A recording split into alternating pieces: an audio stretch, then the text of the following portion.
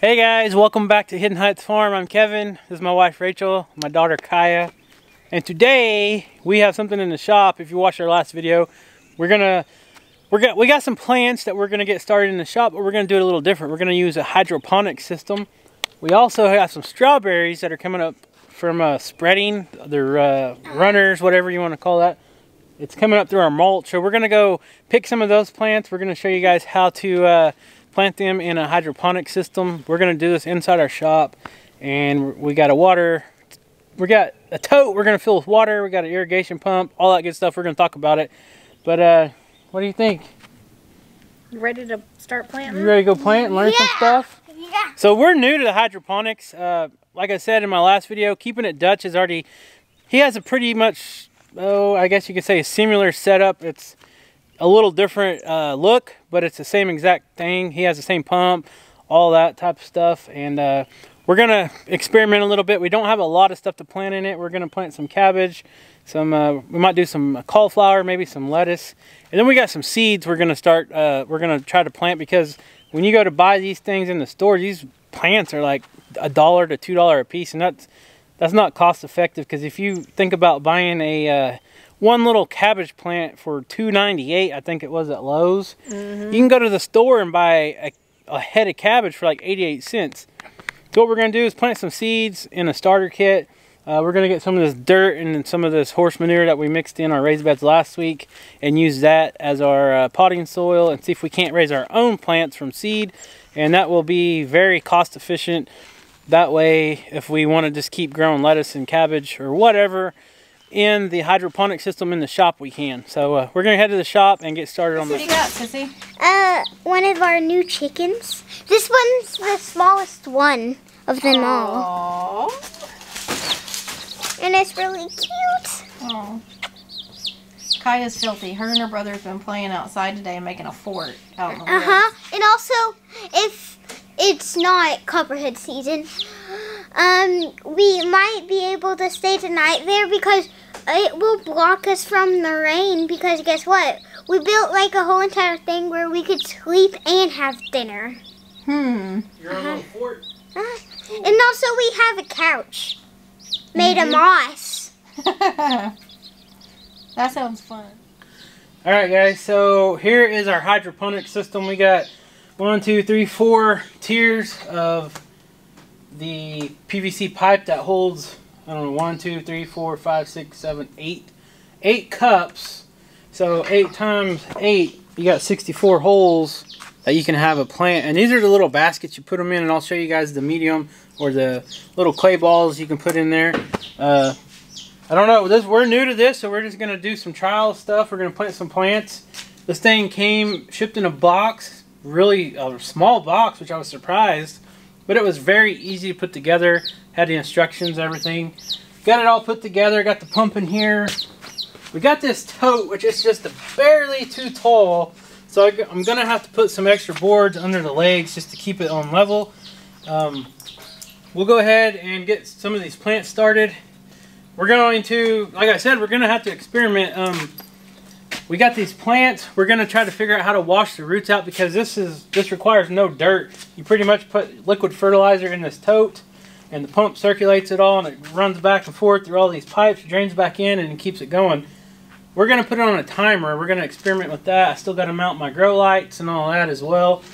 So we're going to try to get this figured out today.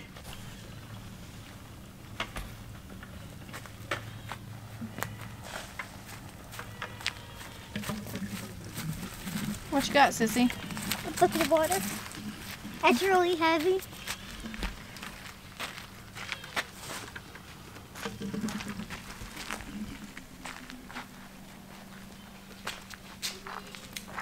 The shop is still a disaster as always, so sorry guys for the mess. It's always a disaster. Yeah, we never cleaned it.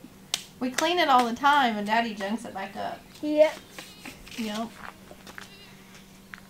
I don't know if you can see that way out there. Somebody's on top of that tree. I think it's the buck. Hercules? Yeah. Hercules. No, I think that's Hercules. I got another bucket full of 5 gallons of water. I'm going to go ahead and dump in here, because that's one thing you don't want to happen is you don't want the pump to run dry because it will burn it up. That is going to be for the vegetables. Oh. So we're going to try to figure this out. So we're going to set this right here. And we're not going to put all these in the hydroponics. Some of these we're going to plant in the ground. Let's go ahead and plug this in. Yes. So basically right now I just got an extension cord ran over here because I don't have an outlet. And the pump has these little suctions on the bottom of it. You just want to make sure it's pushed down all the way. Right here. I got it plugged in, and it'll take a little bit for the water to kick up to the top. And the way this thing is designed... Right here. Alright, let's get back and I'm going to explain this. Alright guys, so the way this is designed, the pump pushes the water up this clear tube here, and it goes back and forth, and it goes down these pipes, fills up, goes down just like that, and then it drains right back in there and it just keeps going. You don't want to do this 24/7, so we're going to put it on a timer for like maybe 10 minutes at a time just to get some fresh water and nutrients going. So we'll kind of talk about that as we go. Like I said, we're still new to this. We're trying to learn as well.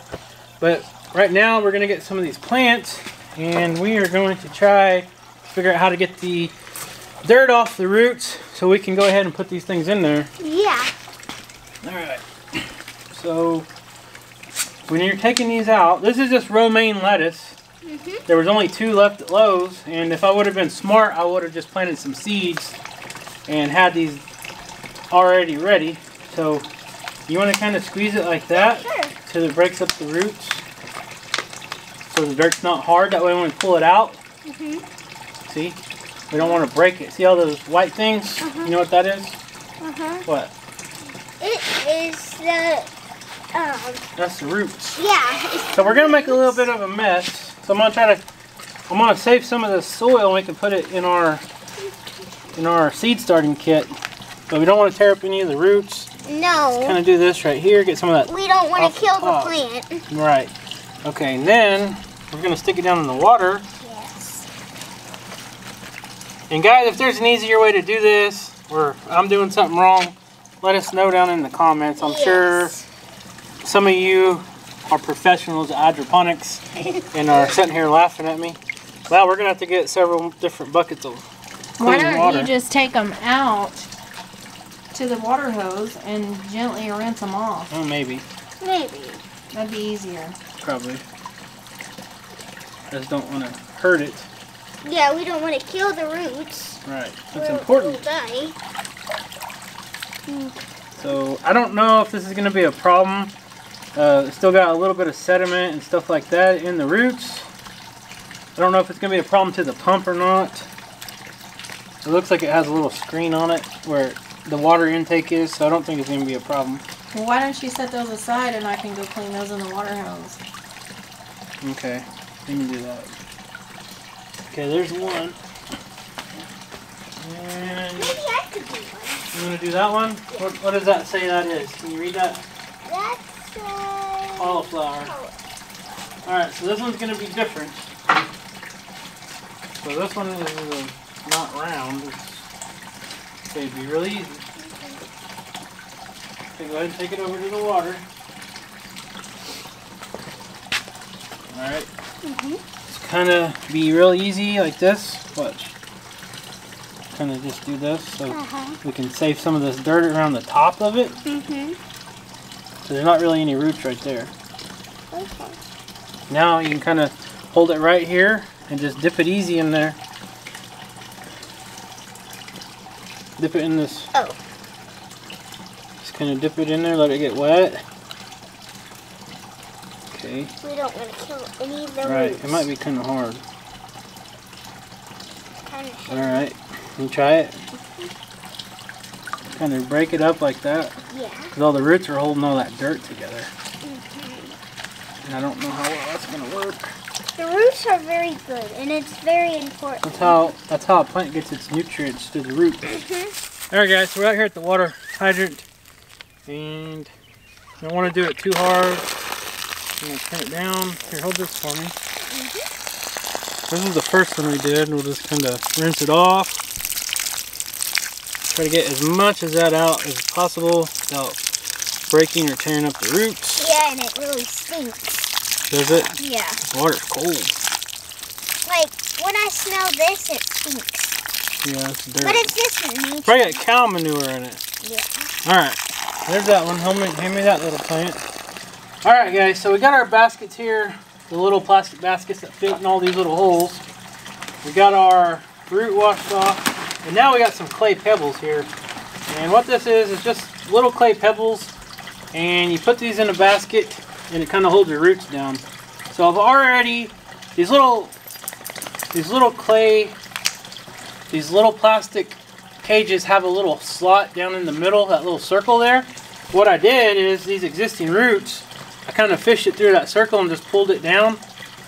And now what I'm going to do is, oops, dropped one. I'll get it. I'm just going to put some of these little pebbles all around this plant, and what it will do is hold that plant down to where the water don't wash it off, wash it away, or like pick it up. Alright, so just like that, you can see I got those clay pebbles in there. And now what I'm going to do is I'm going to stick it in the first slot. And I don't know if you're supposed to, if it's okay to trim the roots or not. It's a little crooked, but it'll be fine. It should grow up straight once we get the lights in there. Alright guys, so this here is liquid fertilizer. It is made by Fox Farm Soil and Fertilizer Company. It's called Grow Big Instant Concentrate Liquid Plant Food. And for new seedlings it says half a teaspoon per gallon. We got about 10 gallons in there, so we'll do like 5 teaspoons maybe. Let's do 5 capfuls. How about that? Yeah. 1, 2. Kind of mix it around. 3, 4, and then 5. Alright. And we'll probably add that about once a week, and we'll see how they do. Yeah. All this stuff I bought on Amazon. I'll put a link in the description down below where you can get this whole system here, this whole setup with the PVC pipe, and then this fertilizer as well, and the clay pebbles. Alright. So here we got some broccoli we're going to plant. And we got cabbage and cauliflower. And we want to space them about 18 inches according to the tag. So we're going to kind of break this all up a little bit. Detail? Yep, you can start doing this a little bit. Which way? That one? Well, it don't matter. Just kind of stick it in there and do this. Just kind of turning it around and loosening the soil up.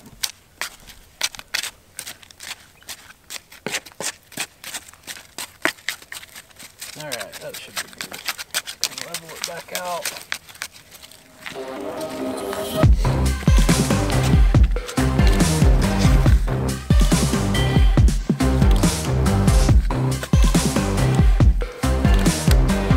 Broccoli. We've never planted broccoli before. Kind of break our roots up. Stick it in there, just like that.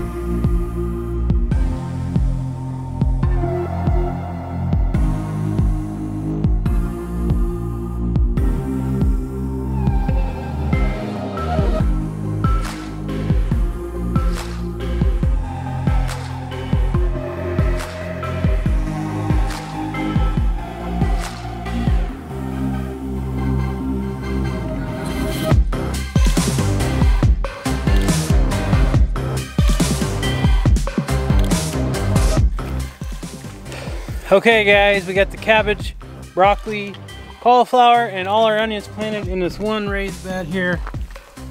And we don't do any particular, like, I don't know, we just kind of planted however many rows, like 5 inches of spacing between each plant of onion.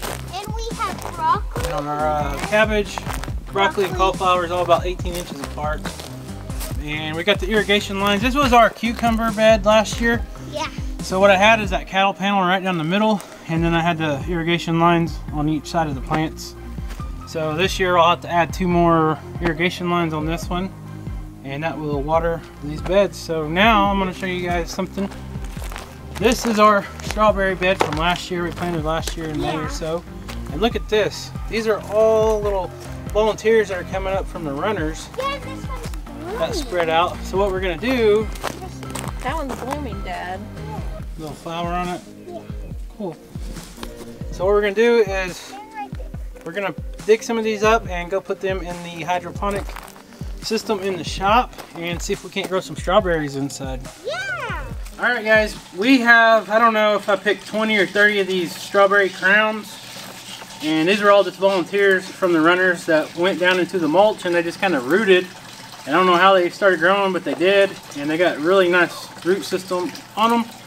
So what we're gonna do is try to kind of twist them here where I can stick, hopefully. Might be kind of hard. I'm gonna stick the roots. They're all different lengths. I might need to cut them with scissors, but I was trying to leave them full length.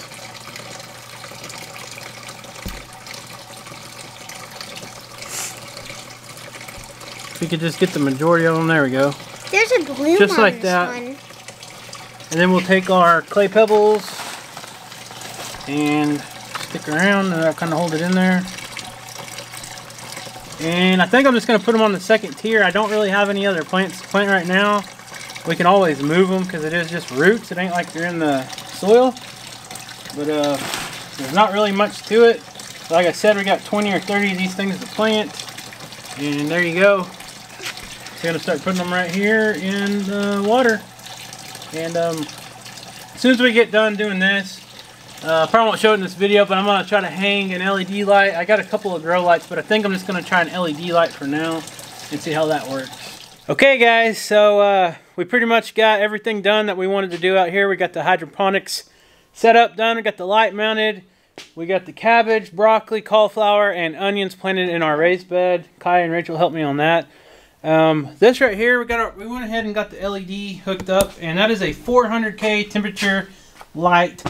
I'm not really sure what we need to have for like fruit bearing stuff, if it needs to be a higher number or a lower light temperature. But we got 31 or 32 strawberry plants. Look at this. This is all volunteer crowns from our raised bed over there. This stuff was growing on the ground in the mulch. And man, that's awesome. Hopefully we can do something with this. Hopefully they'll produce some fruit. We got some romaine lettuce and 1 cauliflower just to see what happens. But I'm pretty pumped about it. I think it's going to work out good if everything grows good and produces. I'm going to get some just mixed lettuce and start planting right here, which we're going to start from seed. And that way you come out here, cut what you want off for dinner or whatever, make a salad, and then it'll just regrow. So hopefully this is a positive thing that we can do here. We can grow in our shop. It don't take very much. We do have solar battery bank over there if we need it. You know, if for some reason the power goes out, we can still grow stuff in our shop. Hook it up. I'm going to put a timer on this pump and on the light. I'm going to do a little more research and see how often most people have this pump kick on and actually circulate the water. I got 20 gallons in here, and I think it'll hold about 7 more gallons in this tote, so I can almost have 30 gallons of water in there, and that should last a long time. And one thing you want to make sure of, I do know on this, is you want to make sure you got a lid on here and a dark container to keep your water in. That way the UV lights and everything doesn't grow no algae inside your deal, and it'll kind of keep it clean. But I think eventually this is going to get algae in it, so we'll just have to do our best to keep it clean. But anyways, we are tired. We've worked outside literally all day. And I'm super dirty. Still got the same clothes on I've had in a couple videos. This is still the same day. We made like 3 videos a day. We've been busy. We've had lots of projects and many, many more to go. Yeah, tomorrow, if the weather's cooperating, we're going to try to enjoy the rest of the weekend and try to get some more stuff done, get some more of the fencing done. Hopefully, I need to do a count on how many T-posts I need to go get from Tractor Supply and get the fencing, and then hopefully we can get that done. I need to paint the screen door. Yeah, Rachel's going to try to paint the screen door on I just finished washing it. So we don't have the wire on the screen door yet because we're waiting to get it painted. And once she gets it painted, then we'll put the wire on there. But so far, the chickens have not figured out how to get through there, so maybe we don't need no wire. They've been eyeballing it pretty hard. Now that we got plants in there, they're going to try, I bet. So anyways, guys, you got anything to say? We appreciate you guys joining us. Always, as always, leave comments down below. We like interaction, positive interaction. Yep. Bring it, I don't care. Don't pick at us too hard. Yeah. So, like I said, we're new at this, so don't beat us up. Give us some positive feedback. Yeah, if you guys know anything about this, let us know, because we are open to This is just another way we're trying to grow some fresh greens quickly in our shop. You guys know the circumstances at the grocery stores and stuff. All our grocery stores around here, there's no produce. And it's still a little early to be planting the main garden outside, but we can have lettuce and all that. So we're going to do that. Anyways, guys, thank you so much for watching. If you're not subscribed, subscribe, leave a comment, and we'll see you next time. See you next time.